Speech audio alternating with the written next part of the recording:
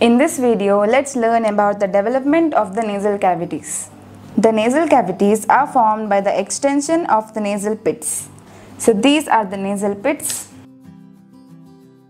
and these pits are in open communication with the stomatoderm. This is the stomatoderm.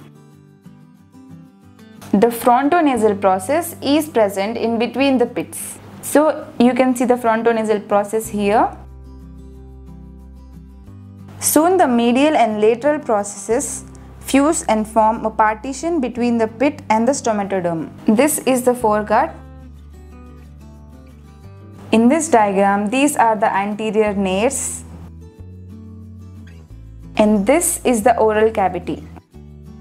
Soon the medial and the lateral nasal processes fuse together and they form a partition between the pit and the stomatoderm. This partition is called as the primitive palate. So this is the primitive palate, and this primitive palate is derived from the frontonasal process. Now these nasal pits deepen down to form the nasal sacs. Coming to this diagram, this is the anterior nare and it deepens to form the nasal sac. The nasal sacs expand both dorsally and caudally. The dorsal part of the sac, at first it is separated from the stomatoderm by a thin membrane that is called as the bucconasal membrane. So this is the bucconasal membrane. This is the developing tongue.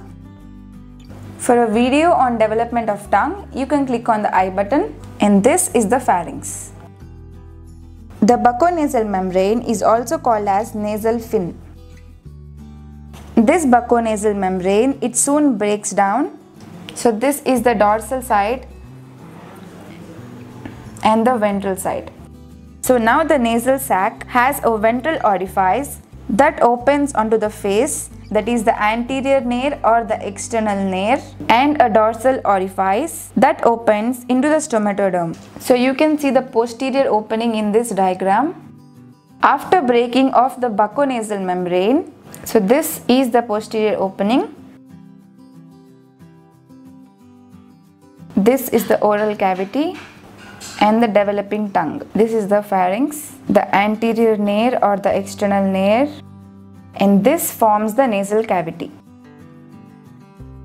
And the green color is the primitive palate. The two nasal sacs are widely separated from one another by the frontonasal processes. Later, the frontonasal process becomes progressively narrower, and this narrowing of the frontonasal processes leads to the enlargement of the nasal cavities and brings them closer. As you can see it in this diagram, these are the nasal pits, and the frontonasal processes becomes narrower and it leads to the enlargement of the nasal cavities and brings them closer. These are the nasal cavities. This green color is the primitive palate, and this is the bucconasal membrane. You can see the disappearance of the bucconasal membrane here, and these are the frontonasal processes. These frontonasal processes become more thinner and they form the nasal septum. The ventral part of the nasal septum is attached below to the primitive palate, and more posteriorly the septum is first attached to the bucconasal membrane, but it disappears, and finally the nasal septum becomes attached to the primitive palate. The nasal cavities are separated from the mouth by the development of the palate. For a video on the development of palate, you can click on the I button. The lateral wall of the nose is derived on the each side from the lateral nasal processes, and the nasal conchae appears as the elevation on the lateral wall of each nasal cavity.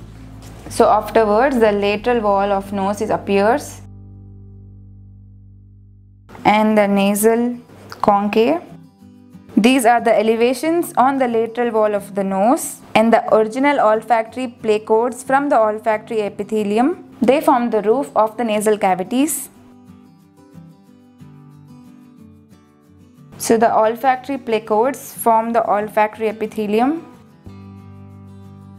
For a video on the taste pathway, you can click on the I button. And now coming to the clinical correlation. There may be atresia of the nasal cavity at the external nares or at the posterior nasal apertures or in the cavity proper. This may be unilateral or bilateral. Very rarely, there may be total absence of the nasal passages. Congenital defects in the cribriform plate of the ethmoid bone may lead to a communication between the cranial cavity and the nose. So here there will be the ethmoid bone. The congenital defects in the cribriform plate of the ethmoid bone may lead to a communication between the cranial cavity and the nasal cavity.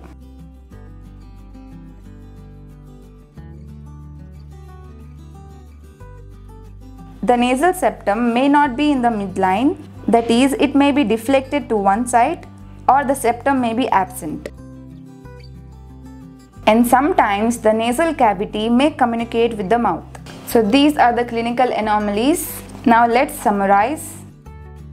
The frontonasal processes form the dorsum and the tip of the nose. The nasal pits form the origin of the nostrils. The nasal sacs are the elongations of the nasal pit from the nasal cavity.